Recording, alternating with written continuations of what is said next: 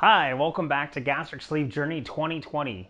Today's episode is about being overweight and the coronavirus, and exactly what you can do to protect yourself.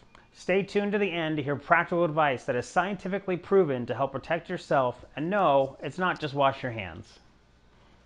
Obese people are super high risk. Today, a study came out in the UK that 70% of ICU patients are obese that have the coronavirus. I think that needs to be repeating. 70% of all the intensive care patients in the UK are overweight. This is extremely frightening. Yikes. Scares me. Also, the age thing, where before is only the senior population, that whole theory has pretty much gone out the window. More younger people are getting it now than ever, so we need to take extra precautions.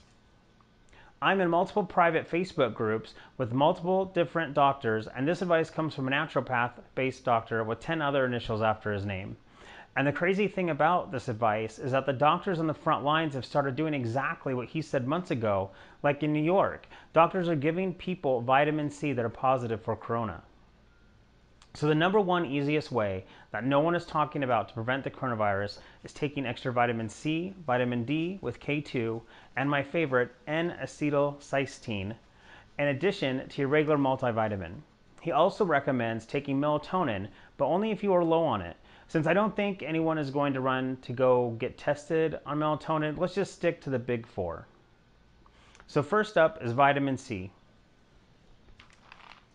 Have it in any form.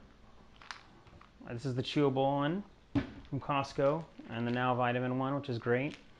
Have vitamin C in absolutely any form. I have chewables from Costco and then the Now Foods, which I just showed you, which has added, the Now Foods version has added rose hips for even extra power. But get in what you can and shoot for a daily total amount of no less than 2 grams per day. You can also go much higher in general without any side effects. If you do experience some stomach irritation from taking it, take with food. I am currently taking 5 grams a day for extra protection, and I also like the chewable ones. They kind of taste like candy, so there is that. So next we have vitamin D3 with K2. It's a bottle. There's just some D3. The doctor recommends 3 to 5,000 IUs a day. He does 5,000 IUs 4 times per week himself. And then lastly, my favorite one, N-acetylcysteine. Hopefully I said that correctly. This is the pursuer of glutathione, and glutathione is the biggest antioxidant in the body. Hello, get in my belly, take my money. I don't want the corona. Tons and tons of studies are supporting taking this as an antioxidant. This amazing supplement breaks up mucus. Hello, mucus in the lungs. That is the problem with the coronavirus. The doctor recommends 600 milligrams 3 times per day with or without food. It may be uncomfortable on an empty stomach. I just ordered more. There will be a link down below in the description. Next up, no surprising, here is zinc, which has generally been recommended for helping to recover from the flu. There's plenty of data on this. Having this in the throat lozenge is an easy way to have this. I always have taken coldies whenever I get sick, and I know this totally works.